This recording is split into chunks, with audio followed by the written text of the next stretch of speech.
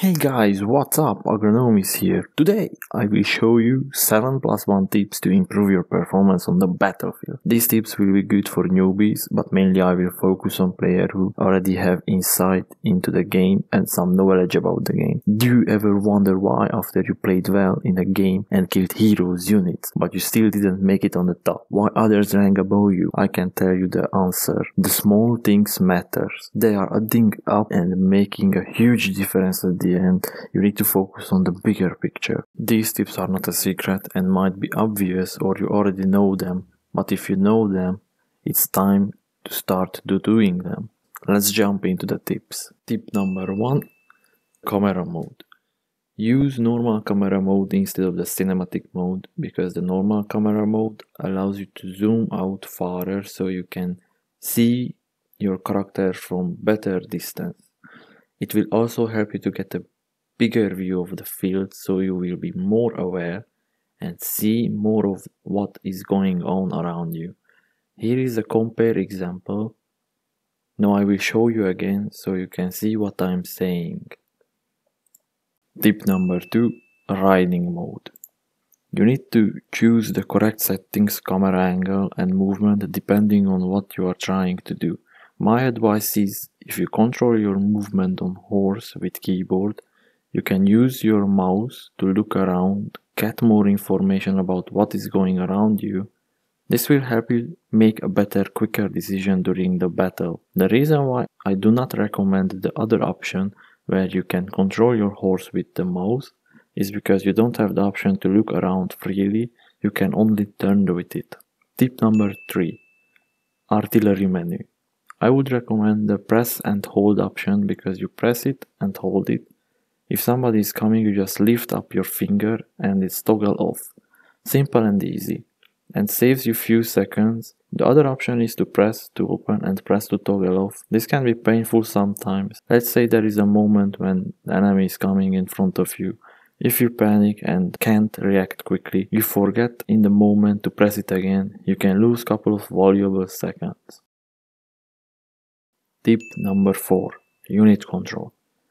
I cannot play without this, and you will see why. I'm always moving and controlling my units with X. If you keep spamming X or pressing it too many times, the unit will change their formation, and I bet you really don't want that. You can change these settings if you untick it. This will block the change formation while pressing X, no matter how fast you're spamming it. Tip number 5. Unit flag. This option I like to call a little trick. It's not a huge boost but can be very useful, especially to get information about enemy units. Why? Because it makes their banner visible even from very far distance, and also even if they are hiding in tall grass or bushes, their flags will stand out so you can see the enemy units. Tip number 6. Kill camera off. Personally, I really don't like these settings because it's confusing sometimes. The biggest problem with it, it's cut my view range and reduce my awareness extremely.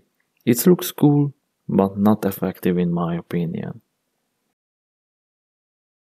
Tip number 7. Increase the minimap size. If you believe or not, it's one of my favorite tools. Why?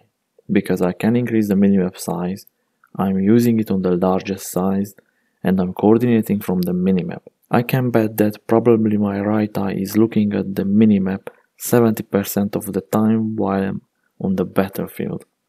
It really boosts and helps my awareness and also helps to learn the map easier.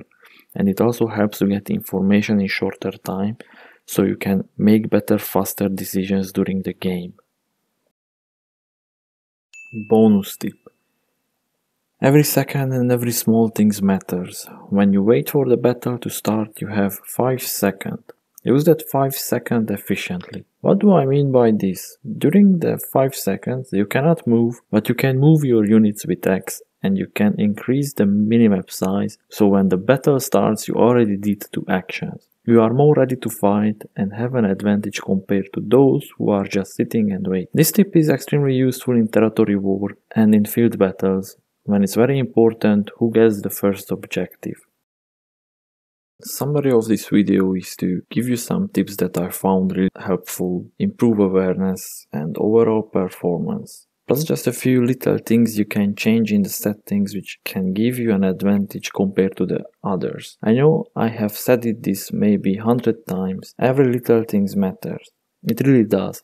Trust me. Doing these small changes, I have seen big changes in the performance and it puts me at the top of the rank. If you want to be competitive and improve your in-game experience, I recommend trying these tips. Also, the tips can help become a better team player because if you see something what your teammates can't see, you can warn them and maybe save their units or similar situations. You see incoming from left or right, your teammates doesn't react because their awareness is not that good as yours, and let's say you have pike units with you, you can save lots of ally units and that can be a game changer for you and for your team.